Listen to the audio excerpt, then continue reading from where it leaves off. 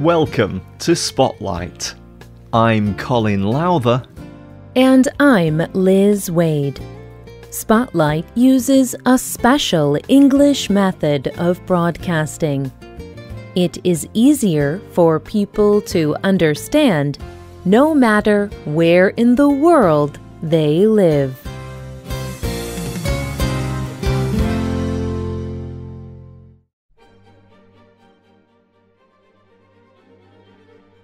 Today's spotlight is on a small museum in Croatia. The museum shows a collection of objects from around the world. Together, these objects tell a story about human relationships. They tell stories of love and heartbreak, breakups, and the end of relationships. Many people think of their own stories and experiences as they visit the museum. After seeing the museum, one writer simply said,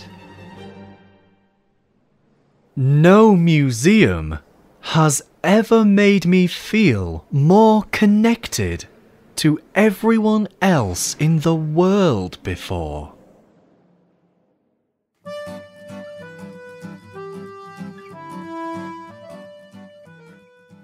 This museum began because of a relationship between two people. Olinka Vichtica and Dražen Grubšić are both artists.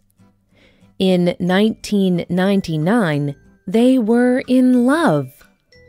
They were in a happy relationship.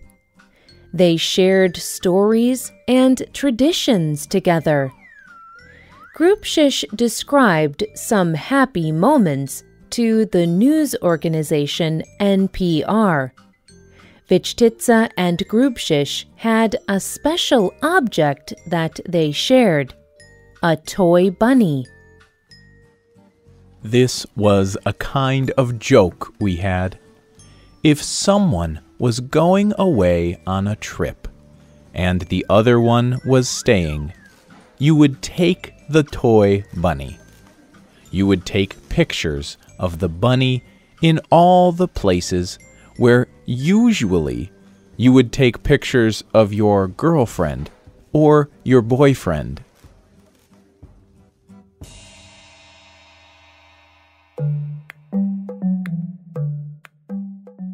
However, Vichtica and Grubšić broke up.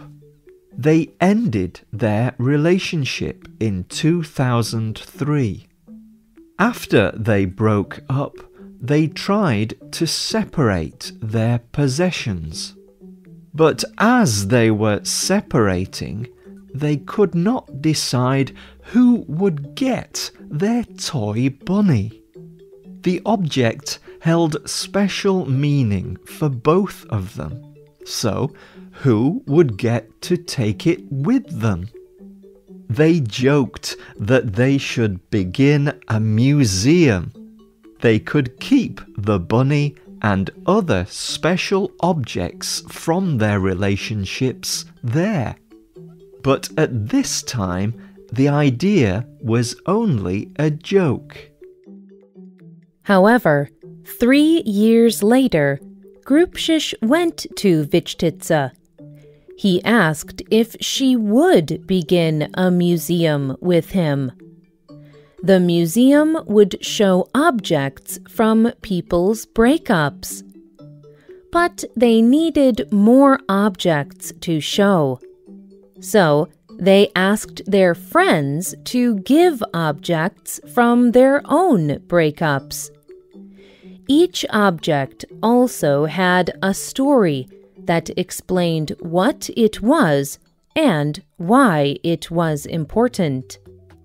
The story explained why the object was important to the relationship. At the beginning, there was only a small collection. The collection travelled to different parts of the world. and it was popular wherever it went. People could even give the collection their own objects and stories to show. In fact, the collection became so popular that Grubšiš and Vichtica opened a permanent location to show it. In 2010, they officially opened the Museum of Broken Relationships. Today, it is in Zagreb, Croatia. More than 40,000 visitors from all over the world visit the Museum of Broken Relationships every year.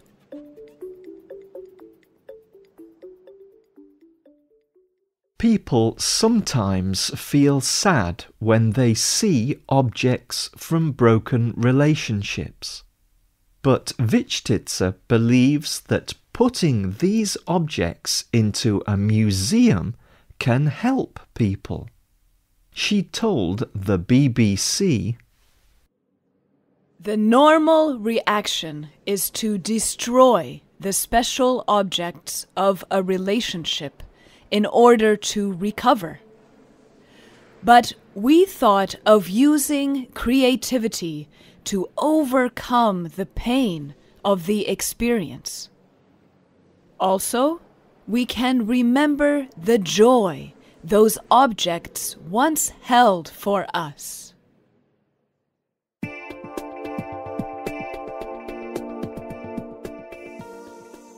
Inside the museum, the walls are all white. The objects sit on white tables. There are about 100 objects shown at the museum at one time. Visitors to the museum follow a path through different rooms. Grubšiš and Vichtica organize the objects in a particular way. As a person looks at each different object, he or she can see another part of the story of love and heartbreak. Grubšiš explained to NPR, "For me, the art in this is the way we present the stories. You start with the funny ones. Then you get serious. Then you get really deeply serious. And then you go up again. So there is this continuing movement of emotions. That is actually what we play with."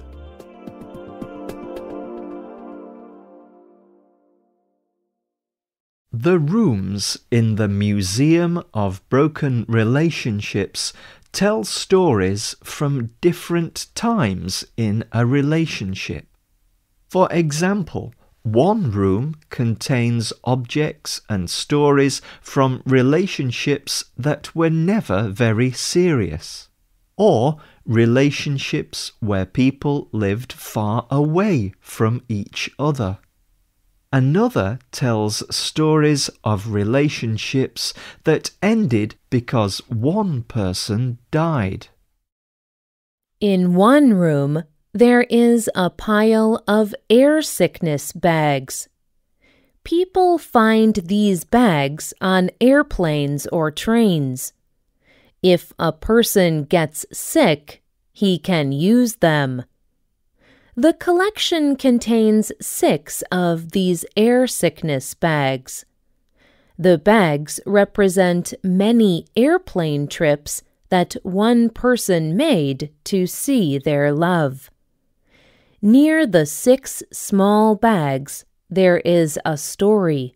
It says, "I think I also still have those illustrated safety instructions, showing what to do when the airplane begins to fall apart. I have never found any instructions on what to do when a relationship begins to fall apart. but at least I still have these bags. One room shows objects from relationships that ended in anger. For example, one object in this room is a mirror from a car. A woman broke the mirror off the car. She saw her boyfriend's car at another woman's house. She was so angry that she broke the mirror and took it with her.